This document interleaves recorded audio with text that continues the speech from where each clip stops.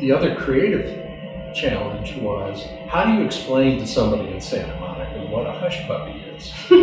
We've got blueberry and strawberry hush puppies that come with an icing packet in there. And you can bake them or fry them. They're better fried because they're like donuts.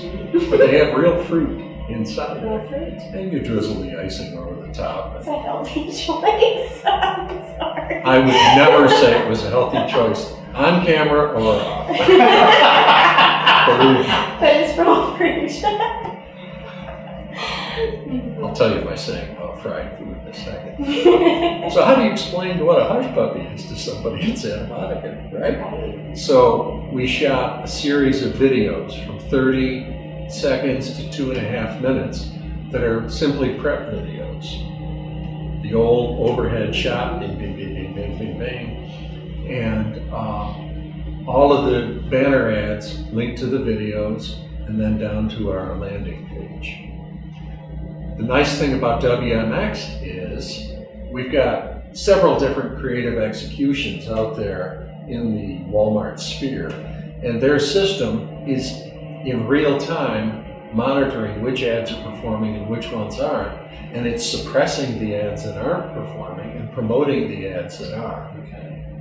And this happens in real time. Sure. It's set it and forget it for us. And then the icing on the cake, or the hush puppy, no comments. at the end of the day is they provide a dashboard and we can monitor some of the results. Others won't be available until the end of the campaign. But it's just this beautiful, turnkey, gorgeous thing. And I've never heard of it. So we take that, we do an overlay of social media, very heavy presence on Facebook, Twitter, Pinterest, Instagram, where a lot of the foodies go, right? And that has a national reach, whether it's intended or not.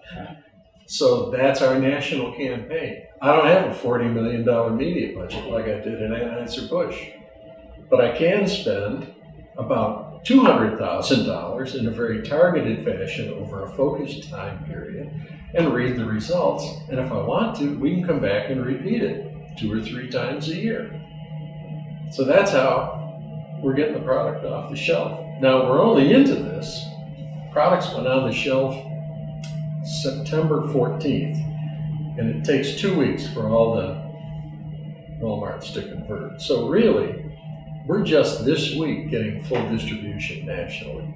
I had the campaign kick off on the 14th of October, and you can just see the weekly sales results tick up the day the campaign kicked in. So how do you do that at House Autry Mills? How do you figure out how to take those features and turn them into benefits? What's your process there of understanding? First, by understanding our core consumer segments, we've got 2 audiences. Among our current consumers, we index 300 to 500 with African American families. So this was a segment that had been totally ignored by the company historically. So we went out, I pulled some data, found out that we indexed that highly, did some qualitative work to understand how to connect with them emotionally, their vocabulary, what interests them, what values them about our brand. And it turns out it's fried food and skillets. Skillets are handed down from grandmother to mother to daughter to granddaughter, as if it was a cherished piece of family history, which it is.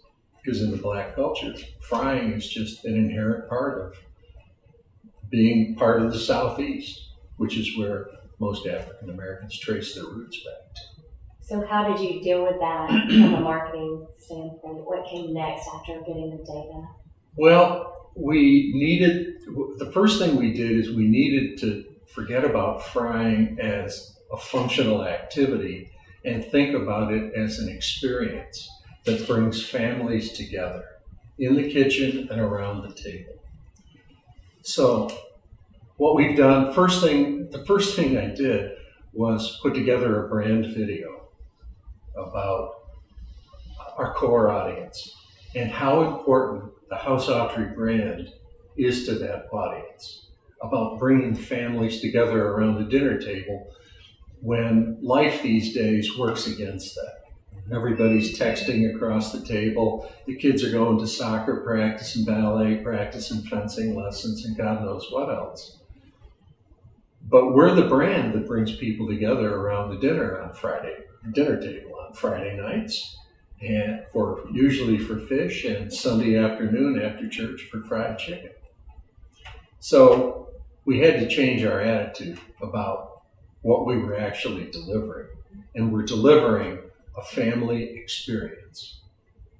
And the brand video had to communicate that on real emotional terms. So I worked really hard with the agency and the production company to get the casting right and let people speak in their own words. We didn't script one word of it.